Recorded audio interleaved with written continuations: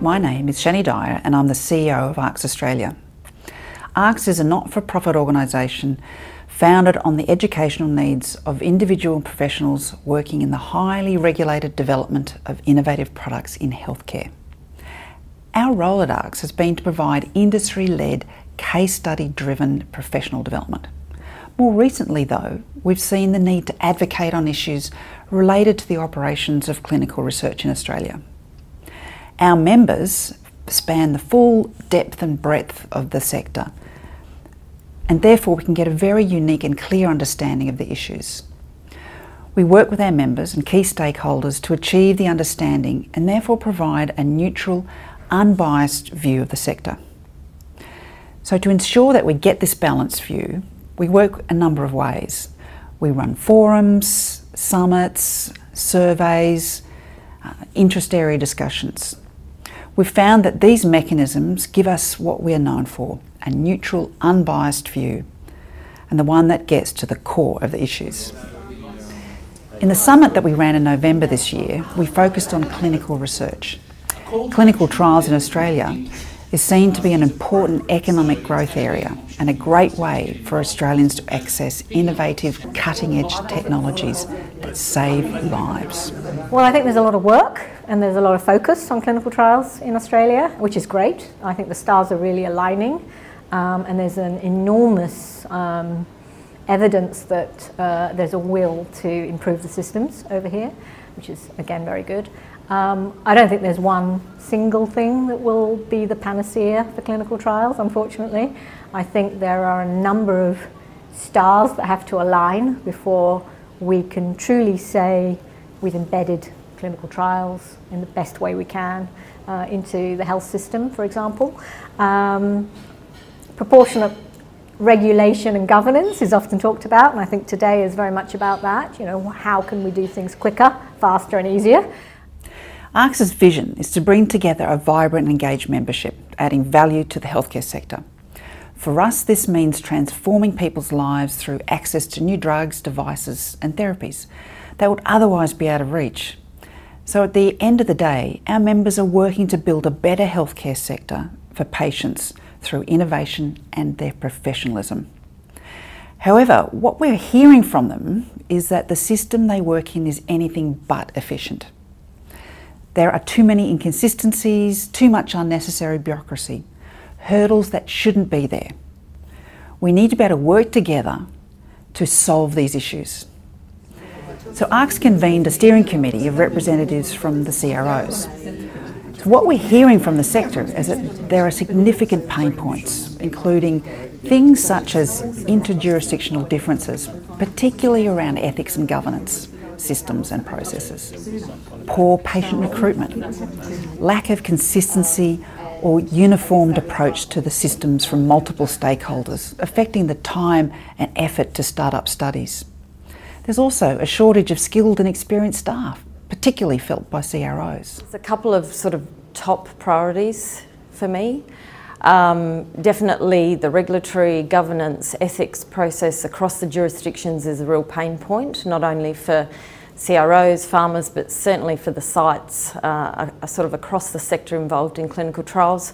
Another top priority and pain point is the talent pool, you know, at pharma, CRO, to really service our clinical trials.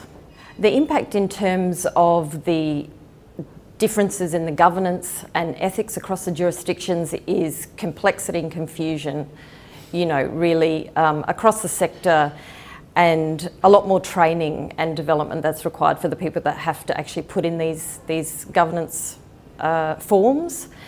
And in terms of the talent pool, it means that in our sector, the CRO sector, we are all, and with pharma, we're all fighting for, you know, the tight market of highly skilled professionals to join our organisation. I think the major constraints in running trials in Australia is sticking to traditional mindsets and not opening up new opportunities for collaboration and cooperation with partners and other industries and groups. Breaking down some of the barriers between institutions, I think.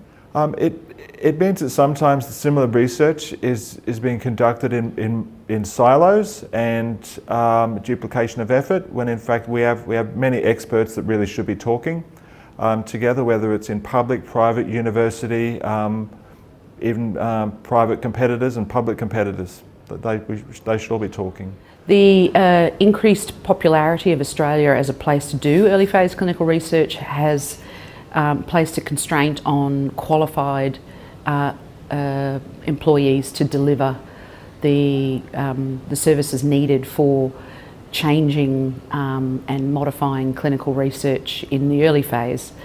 And there is also a lack of awareness in the patient and healthy volunteer population of the value of being involved in clinical research. The impact of not having qualified clinical research scientists available to perform the work is felt in all aspects of trial design, in ease of recruitment, and in speed and practicality of delivering the trial data in a usable form such that it can be adopted by the regulators down the track. So I think at this stage the biggest constraint we have in the industry is regarding our CRA resourcing. We've got some fantastic junior talent, but given the type of trials that we've got coming into Australia, we're really desperate for some senior and experienced CRA talent within Australia.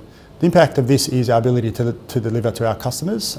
This has a downstream effect in that it impacts our ability to start up our studies quickly, and ultimately that has a potential impact on our patients and on our participants and their ability to receive potentially life-saving or life-changing treatments. I think this issue's actually got worse over the last 12 months. We've seen a lot more clinical trial activity coming into Australia, and that's just adding further strain into the competitive market for CRA resource. So I think this issue is actually becoming a lot worse. But all of these issues could be solved if there was a desire to collaborate and to put the patient at the centre of our decision making. Research in Australia is not always seen through a national lens, and the implementation of state-based systems add levels of inefficiency and ties up resources which could be better focused on delivering innovative treatments to patients.